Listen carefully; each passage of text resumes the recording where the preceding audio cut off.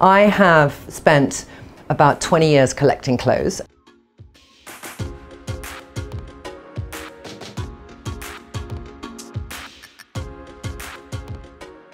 So this is where I mainly get dressed. So I keep here, how this kind of room works is what I've got on the rail is outfits that I make up. So if I have a couple of hours on a Sunday morning, my favorite kind of Sunday morning is Lila's still asleep, the house hasn't woken up, I go and do a Facebook Live, and then I come here and I just try and put together some outfits for the week so that I don't then have to think about what I'm wearing. I've done that for 20 years. Like when I was filming my TV shows, I'd have to get together 40 outfits for each series, and I had to buy the clothes myself. I didn't borrow clothes. I've got on here a mixture of stuff, but to give you an idea of something I held on to was this Prada coat, which Lila actually now loves. And the problem with my daughter is she suddenly always goes to expensive things, but not going to be good with beige. But weirdly, when I bought it, it was a time when one wore a skinny jean and a jacket and a t-shirt. And it just makes me happy, this colour. And I might do it. I had a shirt from Victoria Beckham's downstairs, but I would then sometimes do a mixture of pattern and print in the same colour tones. Then another thing, I was in Japan in February and I really got into kimonos. I bought quite a few in a market for £15 each, but I just thought they were beautiful. And what I'll do is I might wear them with a belt, and because a kimono has a sort of lower line, I'll probably put the belt in the front like that and have the belt go through the loop at the back. And I was in the market, I got off the plane, I heard about this kimono vintage market, and I went straight from my plane to that. So I got that one, and then I got it in a sort of lilac-y colour, which is really pretty. This I got at Zara in South Africa in the sale for about £10, and I'll wear that with these culottes underneath and kind of belted like that, and then I'll probably do with it these Topshop shoes, which kind of have the pink and the yellow. So that's very matchy-matchy, but I sometimes love matchy-matchy. I'm a little bit anal, and it just makes me feel the outfit is streamlined. What else? Yes, something I've just got, which is going to look dreadful with what I'm wearing, but I thought to myself, I love capes. I'm obsessed with capes. And I just saw on my Instagram a woman, a lot of my Instagram ladies know what I love. So if something comes in a store, they say, have you seen Trinny? They've done another metallic top in H&M, so I'm off there. But somebody said to me, have you seen that Zara have done a denim cape? Yeah, I know. So I haven't even tried it on yet, and I'll probably wear it with a cropped navy trouser and a wedge, but I'm just going to try it now and see. But I just thought that could be just super fab with a white t-shirt. Do you like that, Georgie? Would you do it? You're not sure. I was in Stockholm recently, and H&M Studio do a range, and I got that dress, and I think I'll wear that in the summer, and it was in the sale too. But I love that. It's a very bold print for me, so I looked at it and I thought, do I see the print before I see me? And that's the way I try and judge whether I can get away with it. But I thought if I have a little bit of colour on my face, and perhaps I have quite a good blusher on, I'd use Shasha from Trinny London. I wouldn't do a bright lip with it, but I'd make sure I have the right amount of blusher, because wearing orange can be tricky for me. But I just couldn't resist it. Me&M is a range that I know, I'm sure people on SheerLuxe like it, but what I like about how they're made is that she thinks of everything. So she thinks of the length of the arms of people, and she thinks of she loves the half tuck too. She's quite like me, Claire. So I saw this because we did a collaboration with them, and on the day there was a model there wearing this, and I just fell in love, and I bought it. And it's that top, which I don't wear at a half neck because I'm better, and I fold it under because I got a very long neck, so I'm much better to have this or to have it around here. Trousers, which were too short for me, and whenever trousers are too short, I just take them down and I leave the double stitching at the bottom. Proportionally, I have quite a long body and short legs, but I try and wear clothes so that you think that my waist is higher and that the trouser doesn't tell you where my bottom actually ends, which is here. So I do that. And then it came with a jacket as well, so I wear them all together, and it's one of my most comfortable outfits, and it's a great day to night, because then if I have the trousers with the top on, it kind of turns into a jumpsuit, and then I can just take that off, and I know I'll have it for years. I really love it. It's just a question of keeping it clean. So I saw this in COS and I loved it, but it has a weird sleeve on me, which I can't show you, but I'm not good. I'm not good in that length sleeve. And then I remembered when I was trying on the shop that I had this old Roxander shirt. So I then thought, actually, that could work. So I bought it thinking I might take it back. And then I got home. I'm not going to give you the proper idea here, but you'll just get an idea. And then I thought, if it's exactly the same color, it can look like it's a sleeve extension. So that's what I did. And it kind of then works, because then you have that sleeve. If it's a dress, I might just, you know, do that with it. But it just gives it a different look. And it makes this COS dress more expensive, because the more elaborate a sleeve is, generally the more expensive something is. So it made it feel different. And I could either wear it with white trousers and wear it open as a kind of mad swoopy thing, which I tend to do, or I can do it up and belt it and wear it with a high platform as a dress. When you're shopping, it's really important to think where that will find a place in your wardrobe. And I used to do a lot of impulse shopping. And now when I buy things, I really try and think, what will I wear it with? What relationship will it have with something else in my wardrobe? So that's always an important thing for me. I'm a sucker for a Zara bag. I have too many, I'm going to take some back, but I bought about 4 or 5, and I sort of loved that.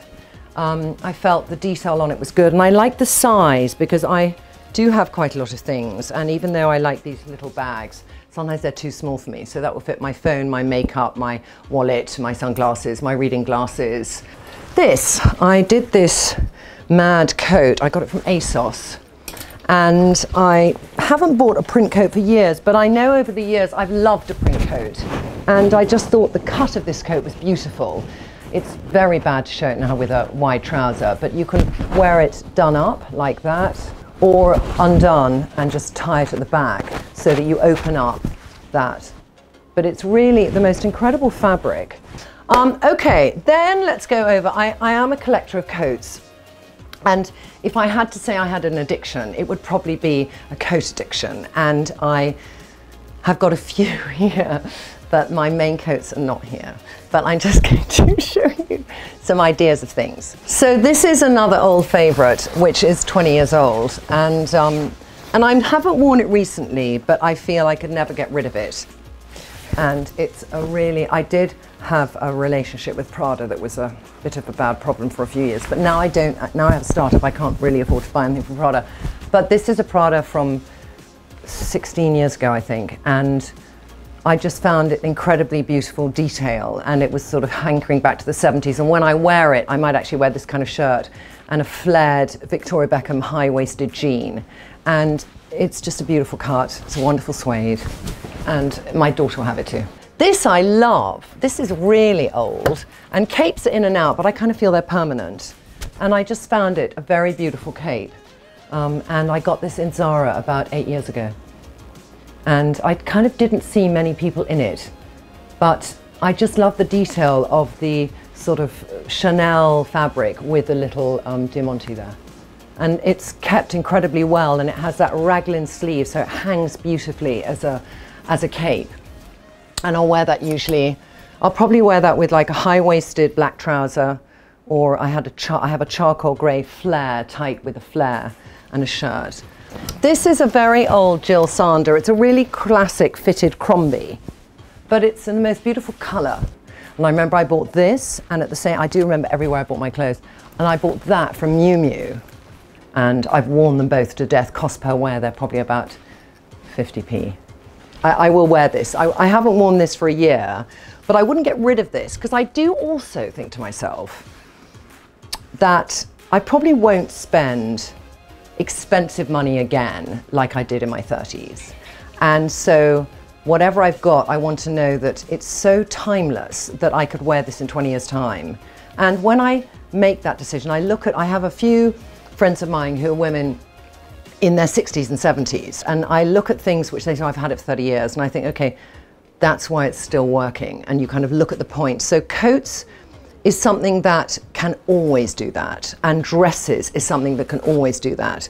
Jackets, I think, can't. Trousers, I think, jeans are fine, because jeans, I've seen every style of jean in my years of growing up, and if I kept every style of jean, I'd never ever have to think I have to buy that style of jean again. You've seen this actually, but this is Vanessa Seward, and it's a cape again, and I saw this and I got it 70% off in the sale. Things like this I would never buy new because it would just be too much for me to justify, but I know that I'll wear this, you know, I'll be Iris Apfel in this, basically.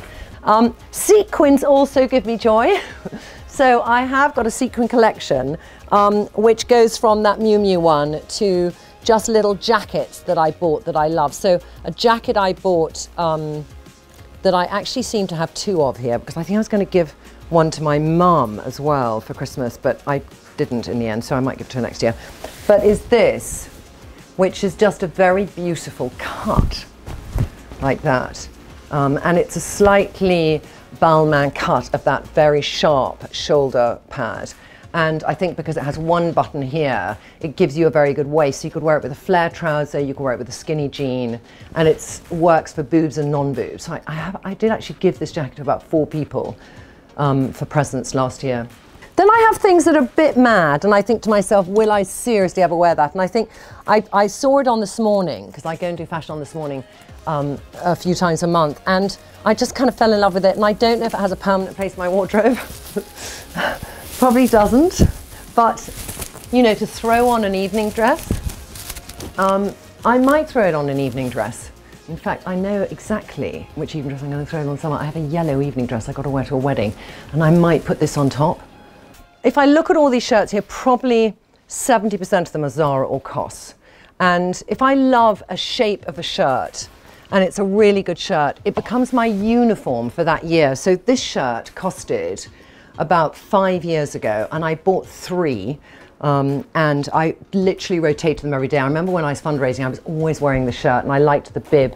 I liked the fact this was soft jersey, and it's probably my most admired shirt. It might look sad on the hanger now, but it's so comfortable, and it's that sharp poplin when you wear against structured tailoring just gives a very good definition to an outfit. Then I've got really old friends, which I would still keep this. This is a very old, Prada one year did a collection where they painted on in the collection, and I had a coat in this as well, but I kept the shirt. It's incredibly fitted, and I wear it with a very full skirt. But I feel that sleeve will always do me a good service because it's going to cover that bit when I'm feeling it. And I've sometimes worn a fluted white shirt underneath if I want to elongate it, like I did earlier with that Roxanda. So I have a sort of wardrobe that's my sort of very kind of what I call high summer wardrobe. And it's all the caftans. And I think a summer wardrobe, like when I say a beach summer wardrobe, is something where, you know, I have friends in here that I have had for 20 years, and they just kind of vary. So I've got, well, this is one that isn't so old. This is about 8 years old, and this is by Nina Mahmood, who's a designer from India. And it came in a lot of clothes you buy in India, because the ladies are quite petite, they're really high-waisted. So this bit was actually double length on the bottom. So it was an incredibly high waist. So what I did is I cut half of the bottom, and I made a waist for myself which was more in line with my waist, because I just couldn't say no to the fabric and the textile. I thought it was so beautiful. And I wear this closed, or I wear it open with a little, you know, pair of jeans and t-shirt underneath. She made one in pink. So I did the same with that too, and that had that on the bottom, and I brought it up here, and it's a bit tight actually for me now. I don't know how I'm going to retrieve that one, but I think that's something also Lila at some stage will love. And that is just a permanent summer dress, you know, forever. Cost per wear that I've worn more than any other thing in my wardrobe is this. And I wear this usually like that. These are actually these little marks here from a microphone because I work filming so much. A white jacket over, and wear a pair of white trousers underneath. And then if I'm dressing it up, I'll wear Chanel necklaces and a white cape. And it was from Zara, and it was £29. I have 3 of them. And I just love it. And whenever I don't know what to wear in the evening, in the summer, I'll put this on with the white trousers, a pair of trainers. And it's that kind of mixture of, incredibly comfortable, but a bit of glamour. And that's my favorite way to dress, is not to be in a tottering heel. I'm never somebody, I'll show you in a minute my dress collection, which I haven't gone into for about 5 years, because I've stopped wearing dresses. I much prefer to put on separates and layer. This is such a sweet dress. I got this, I'm gonna actually wear this. Again, I might wear it for a wedding. This is a size 16 and it goes that way round. So you look at that neckline, size 16. Straight dress, but I turned it around and I put a tuck in here. So I sewed that up because the fabric's very fluid, and then I wear it, and I wear it with this tiny bright yellow neon belt, and it's one of my favorite dresses to wear, like for a smart summer evening. Okay, so this is all my kaftans, and I've had these kaftans, like, that's 20 years old, that's 10 years old. And so they just stay there, and some years I won't wear them, and then I'll go somewhere where it's kind of, you want a kaftan in the evening and I'll wear it. So that's kaftans. These are all pareos, and I've had them for so many years. 1 or 2 are new collections, but they go from 20 years old to last year. And I did have many more, and I culled it down, and I have 10, and they generally go with all the bikinis I might wear. Down here are dresses that are kind of things that you put on become a dress. So they're like a poncho that becomes something with a belt. They're just pieces of fabric. That's pajamas and white kaftans, and that's a few more kaftans. Yes. Okay. I haven't worn necklaces for years, but I think necklaces is something that never actually go out of fashion. So this is my favorite necklace of all time, and it's from H&M. And I wear it over white, and whenever I'm tired I put this on over a white dress, and it was £4.99, and that is probably, if I've lost that, I'm more upset than if I've lost some lovely Marni necklace. I have very long arms, so if I wear a bracelet sleeve length, it's usually a bit higher, and I put these kimonos on, and I didn't like the sleeve length until I then took sort of, you know, 4 bracelets in a sort of Diana Vreeland inspired way, and I filled the gap between the end of that too short a bracelet sleeve jacket and my wrist, and it gave some colour. It brought nice textures to the slight texture on that kimono. And in this side I have block colours, and in this side I have print.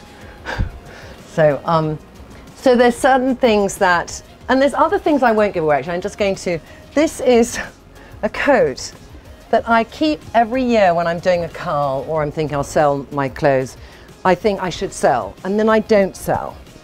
And I just can't bring myself to sell it. It's the first thing that my husband ever bought me years ago, like Lila's father. And I think that Lila one day will love the connection of that, and she'll want to wear it knowing that it was the thing that her dad bought her mum. So this Roxanda dress.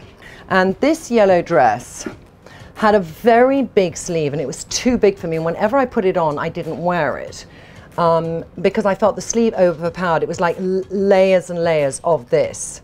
So what I did is I took one of them off, and it was also too high-waisted. So whenever I wore it, I thought, do I look like I'm pregnant? Because it was really here. So I did that same thing again, and I found some fabric, and I put that yellow fabric in. I think I actually took it off the bottom and put it on there so it fitted me properly. And this is, you know, this is the colour of my brand, so this does come out, this dress. Then there's dresses like this, which I won't get rid of. This is an old Saint Laurent, which is just kind of harks back to the days of Saint Laurent when he was inspired by Dior. So I just love it. It's a little bit dirty, but I won't get rid of it. I don't know if I know if I can fit it, but I think one day Lila will wear that. So I had, you know, I have really weird dresses from Prada. This is such a Prada moment, and then everyone copied it. And it's that mixture of a sort of military fabric, military colour, with a bit of that sort of Madonna bustier moment. But I just feel it's a fab, fun dress. These I loved, and I did wear these dresses so often that I got this colour and this colour. And they're by Lanvin. And I used to wear them because I hated my knees, so I'd wear them with leggings underneath. I look back now and I think, was that a good moment or not? But I'll wear a legging just to cover my knee.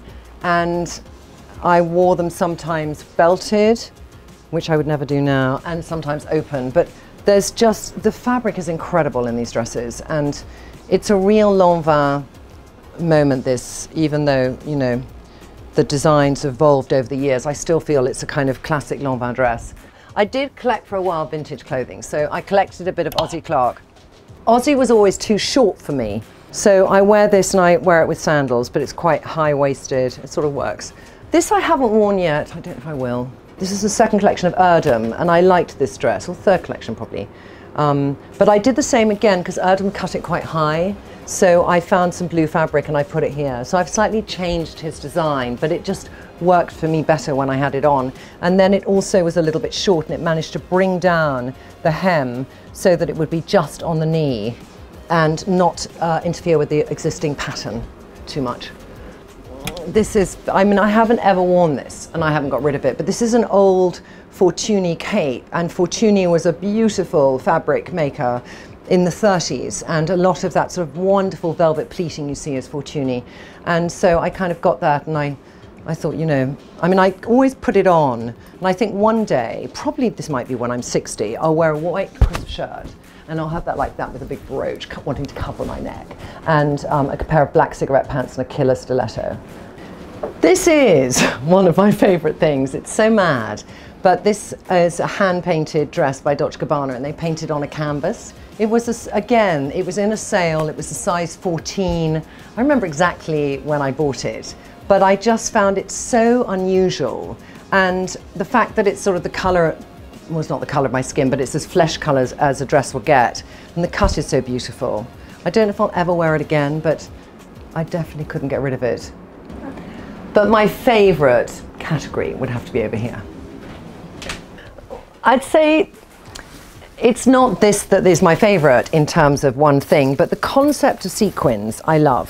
When we feel our lowest, we want to hide away. But if you've got to go out, you need this kind of protective covering. So for me, it's putting on a good face of makeup, which is still me and not hiding too much behind. And putting on sequins so that I feel I'm, you know, I'm not hiding away, but I feel I need to kind of make the most of that moment and that day, and it helps me do it. Simple little thing.